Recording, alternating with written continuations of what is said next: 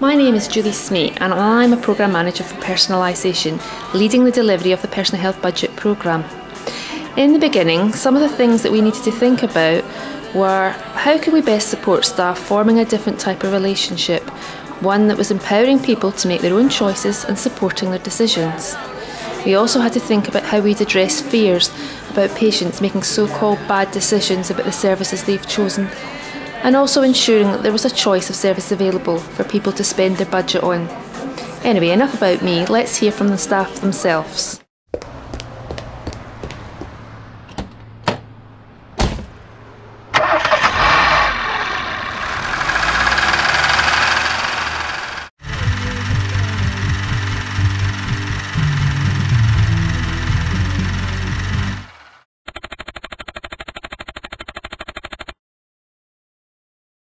It's about people starting to think about what really makes a difference for them in their lives when they have a health condition. Personal health budgets gives them the chance to say, well, actually, this doesn't work for me, but this really would work for me. Well, I think it's going to be an opportunity to improve their healthcare by giving them more choice. Personalisation to me is a big shift from the traditional way of the NHS delivering care. I think it's a huge leap, but a positive one in terms of empowering patients to be involved in choosing their care.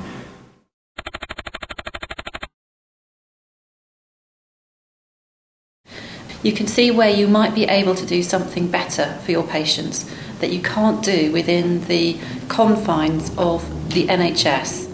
So it just gives you the chance to be more creative and think about what people really need.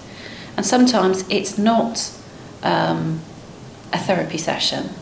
Sometimes it's the chance to be able to go out and see an old friend and have a chat and a cup of tea with them. Which is nothing scientific, but it's just what we all do, how we live our lives. I think rewards as a member of staff are around seeing the difference in people's aspirations, if you like, I guess. I mean, one patient described to me that she felt quite imprisoned almost by her situation, and then when she realised that she had this opportunity to actually choose to do something, and she said to me, I feel like a great weight has been lifted from me, which, you know, it is really, it's rewarding to see that.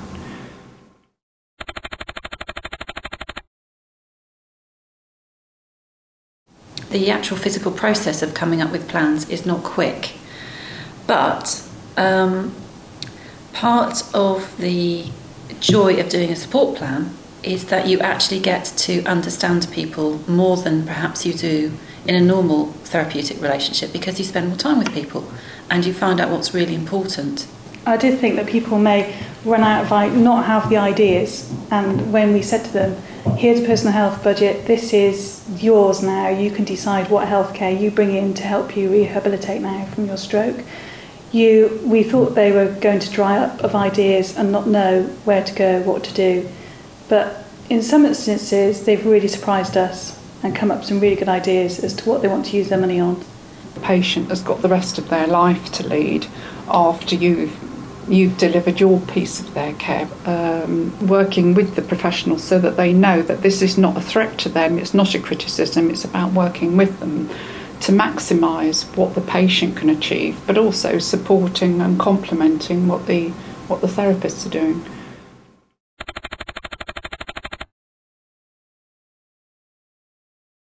I think the future is potentially really exciting. The exciting bit will be how we make it successful and we embed it in the work that we all do as healthcare professionals. We can continue to be looking holistically at the patients, their families, and how we can help them. And this is a tool that we can use together. I mean, I'd like to see it rolled out for, you know, a whole mass of health conditions, whether they're short-term or long-term. So now we decided to hear from a personal health budget holder and their carer about what it's been like for them.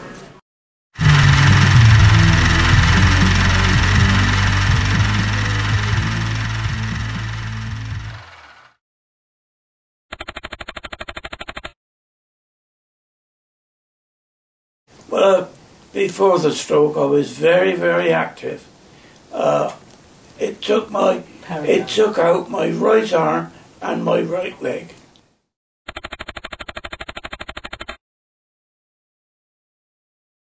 Well, I thought it was magic. I couldn't believe it.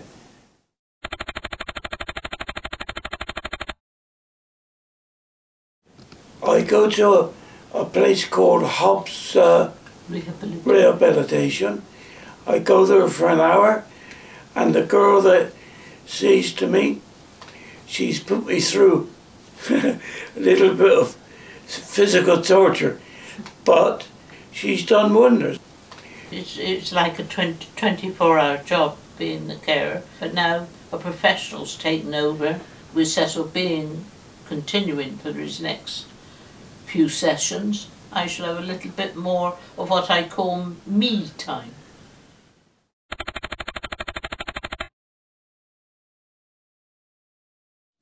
Me personally, I say accept it without mans.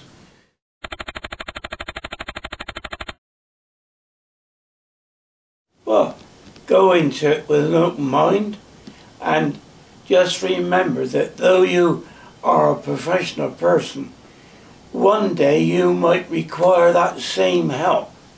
They must consider that the patient is the patient, and they have made the decision that their action is their choice, and they must help them to achieve their goal.